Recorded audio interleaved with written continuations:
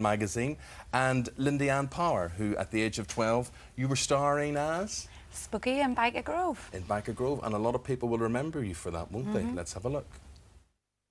I was starving. Looks like it. You've got a funny accent, haven't you? Well, not as funny as yours.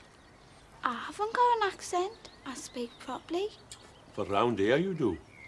Where do you come from? From the valleys, that's where I come from.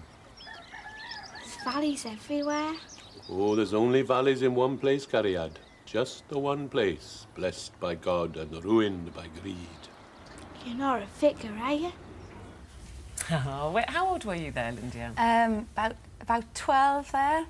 So did you set out to act? Did you do the whole drama school thing? Were you doing No, drama at school? I did drama at school, and I always performed and was the first one up on the stage and things like that. I did a bit of singing and always in the drama shows at school, and was just lucky enough that the production company came to the school to audition her. But if Go Girl had have been on the go back then, would you have ticked the box and said, yes, I want to be famous instead of having to study at school? No, because it wasn't about being famous. I just liked acting and performing. But then with Byker Grove, I mean, it's about 4 years you were in Byker Grove. With that must have come some fame and recognition. Did you enjoy that as a 12-year-old? Yeah, it's kind of... You're in a bubble, so I think at that age, at a young age, you kind of don't realise how big it is. Yeah.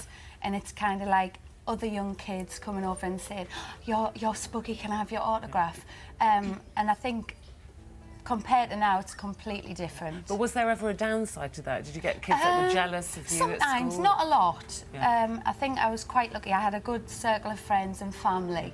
So not just the odd little things, nothing And so what are you doing now? Did you carry on with acting? I have. Yeah. I finished filming at Open University Film just before Christmas.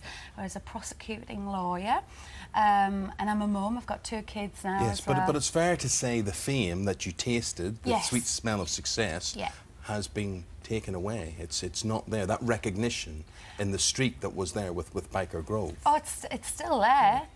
I get it all the time but now. not to the same degree. No, completely different. What I'm saying is, once you taste that, is it hard to give it up or relinquish it in any way? For me, personally, it wasn't about the fame and the recognition. Mine was more about the love of acting on the stage and being in front of the camera. So, Sasha, when you hear that,